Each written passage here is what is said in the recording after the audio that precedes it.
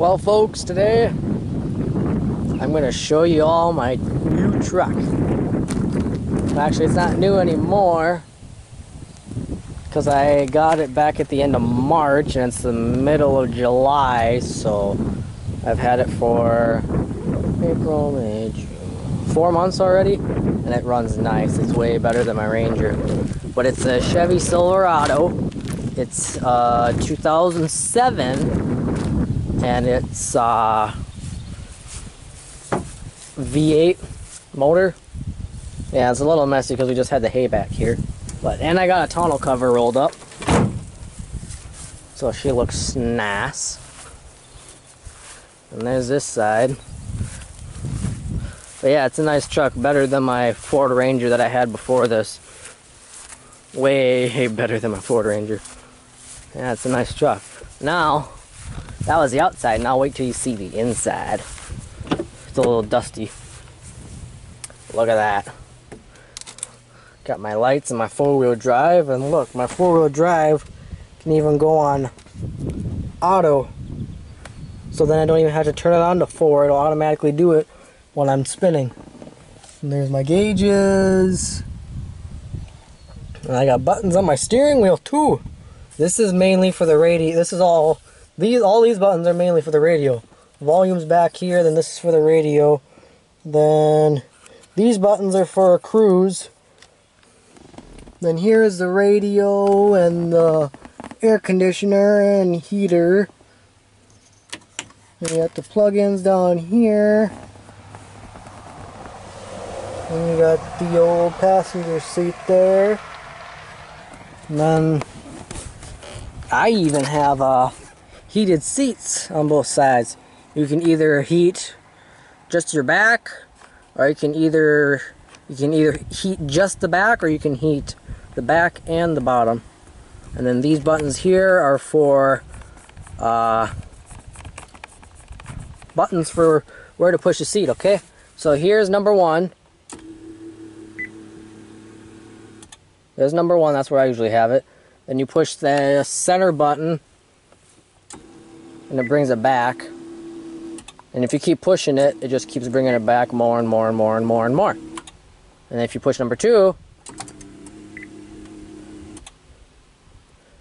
number 2 is set at a different level. But anyways, that's that.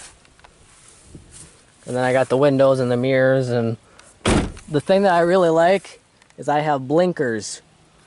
I got blinkers on my mirrors, which is really nice. Then here's the back.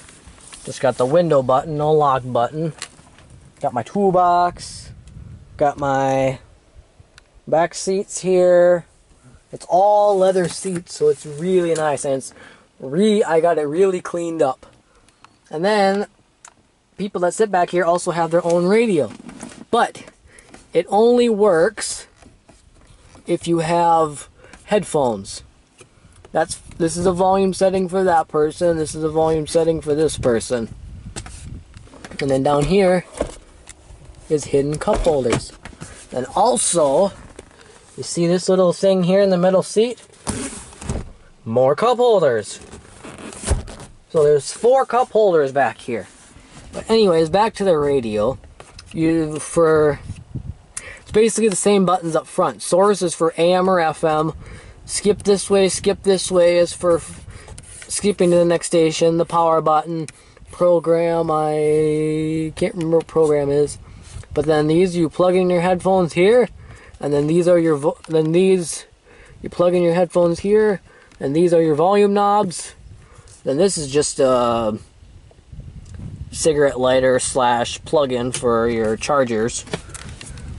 But yeah, if people don't, whoever's sitting back here, if they don't like the music that's playing up front, well, then they just plug their headphones in, they listen back here. And then the other neat thing is the way the seats go up back here. Because instead of, pulling the back down, you go like this. You pull the bottoms up, and bam! There's all my tools and a blank. Most of this stuff is my winter stuff. And then that one, of course, is the single one. So then this just lifts up. Got my hitch, got my cane. I haven't used that cane for a long time because I'm leaning off of it so I can walk kind of semi-normal again. So yeah, so for storage, you just, well here, let me get out of here so I can show you what it looks like with the seats up. But yeah, that's what a big open area, that's what it looks like with the seats up. And then when you want the seats back down, you just pull it. And there you go. I better pull the other one down. So that's my truck, folks. I really like it. It's a really nice truck. It's way better than that little Ford Ranger I had. Because the guy that I bought it from said, oh, the four-wheel drive works just fine. We got home that same day, looked under the Ranger. The vacuum hoses are totally chopped off. And I just kept having problems and problems after that. Like I don't know, it was making noise. You'd go and drive and it would make noise, like a whining noise. But anyways, enough talking about that piece of junk. This is a really nice truck. Really nice. And I love it. It works just fine. I haven't driven it in winter much because, like I said, I got it at the end of March. But of course, if you Minnesotans remember, we got that, central Minnesota at least, got that big snowstorm in that weekend in April. I think it was like April 13th, April 14th. We got that big snowstorm. It was over a weekend. And then after that, it warmed up, everything melted. And so I kind of got a little time in for winter driving, but not much. So we'll find out this winter how this baby goes. But yeah, this is a nice truck. I'm really glad I upgraded. Yeah, now I have to make payments and stuff, but that's the least of my worries. I just want to I just wanted to feel safe driving my vehicle. So yeah, this is a nice Chevy Silverado 2007 V8 engine. Actually, you know what? I could pop the hood. Let's pop the hood. And it's a little handle here. I'll pop the hood and you guys can see the goodies. Where's the lever?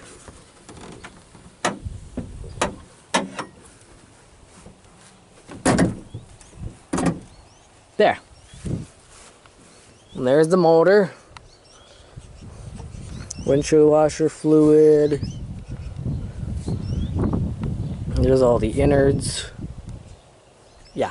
You can tell, guys, I don't know much about vehicles, so if you guys comment and ask what stuff is... Uh-oh.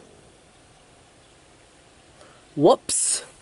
One of my caps wasn't in its spot.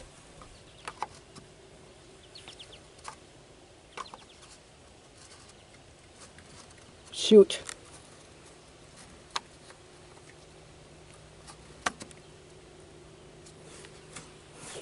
Here, I might have to jump up here and figure this out. Ugh.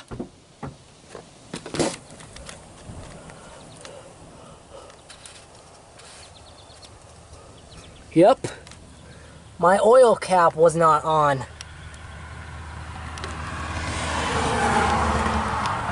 And where did I drive to the last few days? Oh boy, that wasn't good. At least I didn't lose that oil cap down on the ground and lose it for good. Huh. Yeah, it takes 5W30. There's the oil thing. There's the batteries around here somewhere. I think that's the battery right there. Oh yeah, Energizer. Then I have an electric fan. I don't have a fan wheel down there. I got an electric fan. So, I gotta think now. When did I change the oil? A couple days ago. Oh! See, I hate being short. I can't reach. Crap, see? I gotta go to the side. Well, that was a V8 motor and everything. I think it was 5.3 liter, 5.3 V8. So, well, I made a discovery that my oil cap wasn't on. So, well, might as well end this video now. Otherwise, I'll be talking on longer. But we'll see you later, folks. Actually, you know what, folks? I can look right here when I change my oil, because my dad taught me to do what he does when he changes oil and stuff. He has this little notepad thing right here. Here, I'll go stand outside and put it on the seat. Anyways, he has a notepad similar to this, and he writes down when he changed parts, changed oil, all that good stuff.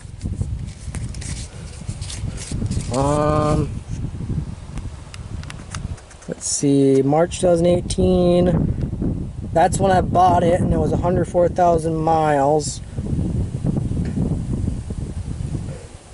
The 8th of July is when I changed the oil and the filter.